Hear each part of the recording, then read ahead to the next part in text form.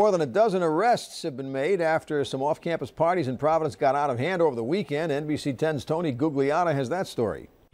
Discarded cups, empty bottles, and beer boxes left over after hundreds of college students flooded the streets of the Elmhurst section of Providence for a traditional street party to celebrate the return to school. The students call the annual party a golf tournament. The idea is to visit 18 different houses on the street and to drink at each of them. Obviously, if they're college kids, they're going to want to party. Providence College officials know this and take precautions. This year, the school tells us that it hired 9 police patrol officers to do a detail in the neighborhood during the festivities. NBC 10 has learned that 3 additional officers had to be brought in for backup.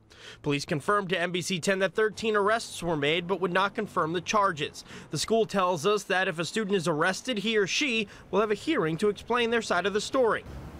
But it's not just PC students getting in on the fun.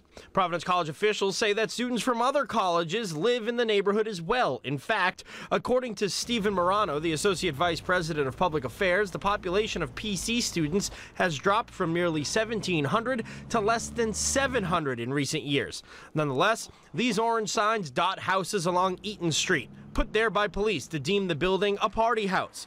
Violators of the law who live in these homes are subject to large monetary fines because of the orange sign designation. Providence College administrators say they're always working with police and local landlords to try to mitigate party problems in the neighborhood. Tony Gugliotta, NBC 10 News.